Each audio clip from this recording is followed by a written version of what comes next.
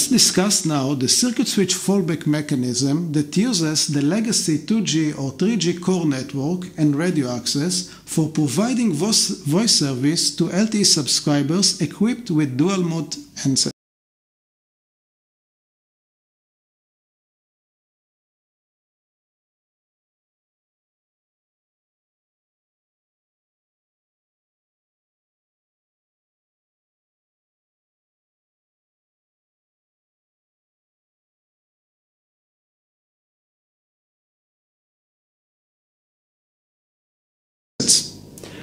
With circuit switch fallback approach, whenever a request for a voice call arrives, the LTE user is handed over to a legacy circuit switch network, assuming it provides an overlapping coverage.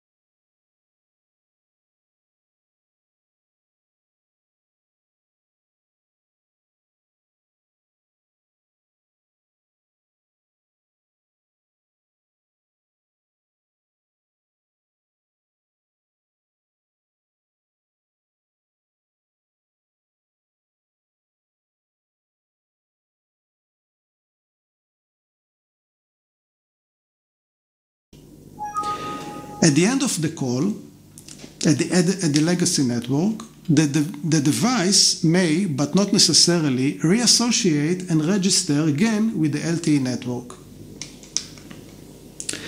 To support circuit switch fallback, a new interface, SGS, is introduced, connecting the MME with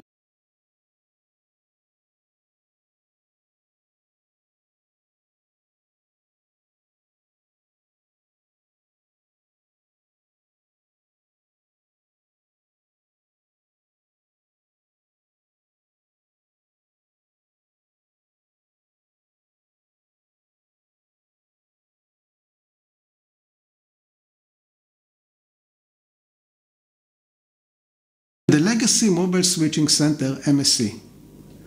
When an LTE handset with circuit switch fallback is turned on, it registers in both networks, the LTE and the legacy network.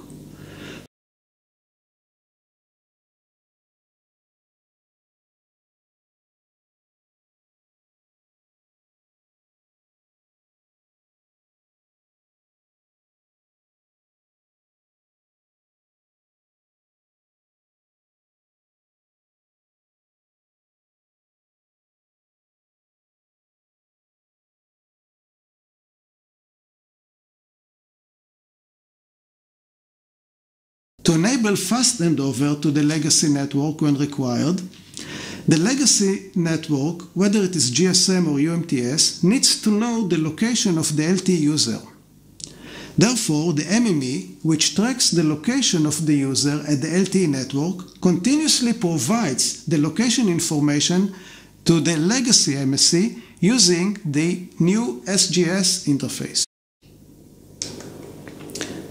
Assuming now that the UE is initially served by the LTE network and has an active IP connectivity.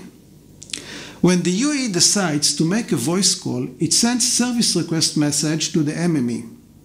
The MME checks if the UE is capable of handling circuit switch fallback and notifies the E-Node-B to transfer the UE to the legacy network. Before handing over the UE, the E-Node-B may request the UE to perform RF measurements of the neighboring 2G or 3G networks.